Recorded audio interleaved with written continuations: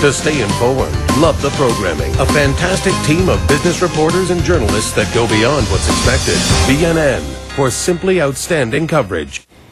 Well, originally, Nokia Siemens was the front runner, I suppose you might say. Research in Motion, the dark horse. But the come-from-behind victory went to Ericsson for the latest on the auction of Nortel assets. Paul Bagnall and I are joined by Jon Arnold, independent telecom consultant with J. Arnold and Associates. Good to see you. Good morning. Morning. Did any of this this whole auction process, did any of it surprise you at all? These evaluate the players for us. Sure. Well, it's what everybody's talking about, and of course the Nortel story for Canada is such a big focus. There's nothing else you want to think about right now. At the end of the day, I do think Ericsson is the best suitor for this deal. I need to stress right away, though, you know, there are really two separate Nortel stories. There's others too, but this is the wireless piece, which gets everybody's attention. But interestingly, their history has always been built around telecom equipment, which is what we use here on the phones. Sure. On our desks, and that's a whole other sale process that's going through right now. Right now, Nokia looks to be the acquirer of that piece of the business, but that's a different deal altogether.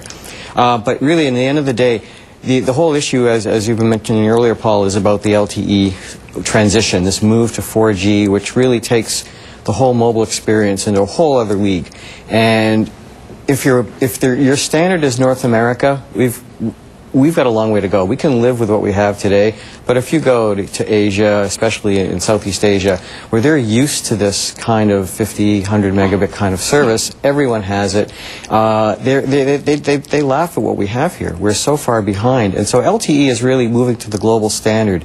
And what's happening is, with the wireless space, the evolution of these standards going from 2, 3, 4G and now to LTE, we're finally at a point where we have a global standard that everyone can agree on. And when you think about it long term, that standard really should be set by the vendors who are in this business. If this went to RIM, or a proprietary vendor, it's much like CDMA with Qualcomm. If you have one vendor controlling the majority of the patents, it really does create an unlevel playing field for the interests of the global community. Ericsson is a global company. Most of their revenues come from Asia and Europe, so they know the landscape. They know what LTE is all about. What we don't know, of course, is where some of these LTE patents are going to ultimately end up, because apparently they're not all on the table. And that raises all kinds of questions. Will there be another play here? Will there be another new Nortel coming out of the ashes with the best of the patents? It's very similar, actually, to what's going on with Skype. There's a big issue with Skype and eBay right now about some of the strongest patents were held behind when eBay acquired Skype by Nicholas and Giannis, the founders. Similar issue here. All of a sudden now it's become a huge issue of contention about, and that will determine where Skype ends up, in eBay, outside of eBay. Here's another question too. It sounds like there's enough patents, though, that it makes it worthwhile for Ericsson, that they'll get that intellectual property and really be able to globalize the whole LTE standard, and they can move it forward to the broader market probably faster and better than anybody. So I'd have to say, when you think about it, you know, Ericsson is like the Nortel of Canada. It's really the pride and joy of Sweden in terms of R&D and telecom legacy and expertise. So if Nortel were to say, you know, who's probably the best successor to this, if you're thinking globally, sure, I would have to say it's Ericsson. How good a strategic fit would these assets have been for Research in Motion? You take a dim view from another point of view of a vendor like Research in Motion acquiring these patents, but if you look at it from RIM's point of view, how valuable, how useful would these patents have been? Well, it would just be fantastic, because it would give them that kind of leg up, and you know, there's this battle between, you know, the iPhone and the BlackBerry, and you know, the BlackBerry is but RIM is really trying to emerge as a consumer player, whereas Apple, of course, is trying to emerge as a business player. And for them to really go to that extra mile, sure, that 4G license set would have been a really great asset for them to have. But I don't really, as you said earlier, I don't really see that happening either. It's just like with the Coyotes bid. He's coming in late to the game.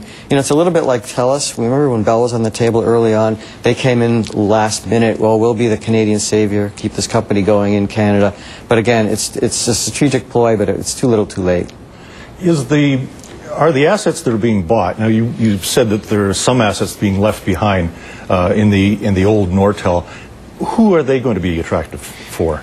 Well, this is really interesting because, you know, this is all inside stuff, and I don't really know either. But, you know, there could very well be a team within the Nortel group that says, you know what, this is kind of these are the best patents out there. that we could build another business around. And there may well be a case for them to keep those and then spin out another company. Maybe it will be a competitor to Ericsson, although I doubt it. But it could be the remnants of maybe the core Nortel team that doesn't stay and goes on and moves to another direction, focuses on a different market.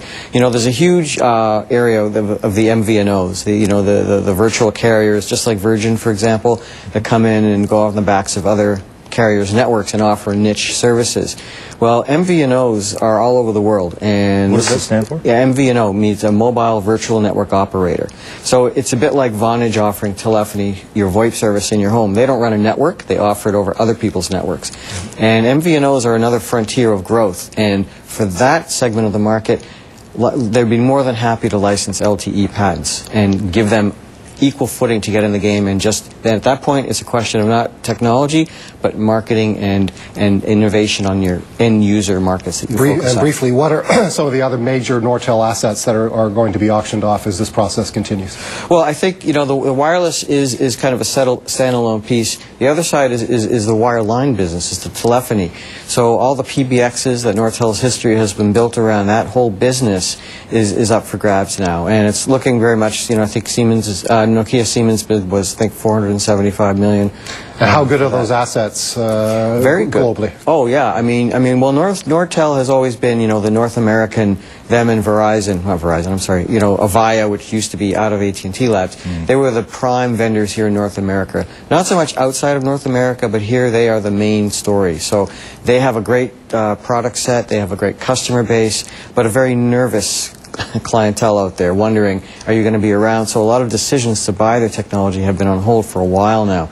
So if a strong suitor comes in that's a complementary fit, it's much easier for those customers to stay with Nortel or whoever the successor company will be. But that's important stuff. There's other businesses too, by the way, but those are the two big ones right now. Interesting story. We appreciate you bringing it in the background. Sure. Thanks very much. You're very welcome. Our guest has been Jon Arnold, independent telecom consultant at J. Arnold and Associates. And Paul, that brings a whole different story. I have not heard anybody make that case that long term the Ericsson could be just what this. Yeah, and the Nortel story, the Nortel auction story, not over yet. Obviously, we'll see more of this as the summer wears on. Excellent. Thanks, Paul. Up next, U.S. Federal Reserve Chairman Ben Bernanke is making his rounds on the public.